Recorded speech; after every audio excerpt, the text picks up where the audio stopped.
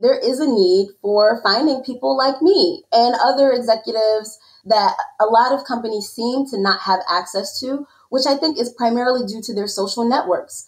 A lot of executives go from boarding school to Stanford to Google to Facebook to starting a company, and they're interacting with the same people over and over and over again, continuously validating the thesis that they have that it's a pipeline problem. And it's not a pipeline problem. It's just that you don't know us.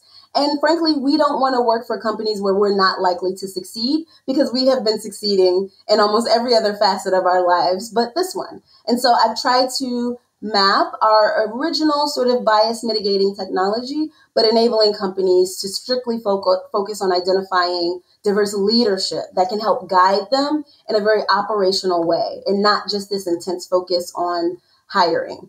So fundamentally, what we're trying to do is create a recognized brand that gives companies sort of like a badge of approval around being a fair company to work for. We've seen this with US News World Report and the way that they use rankings to help people find colleges.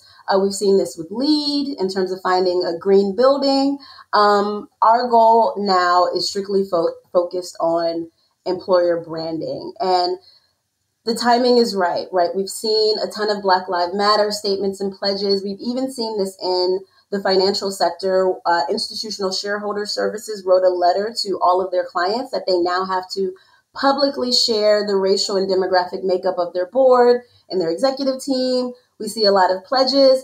Probably the biggest one last year was NASDAQ proposing to the SEC that they would delist companies who do not publicly share the demographics of their board. So that's big.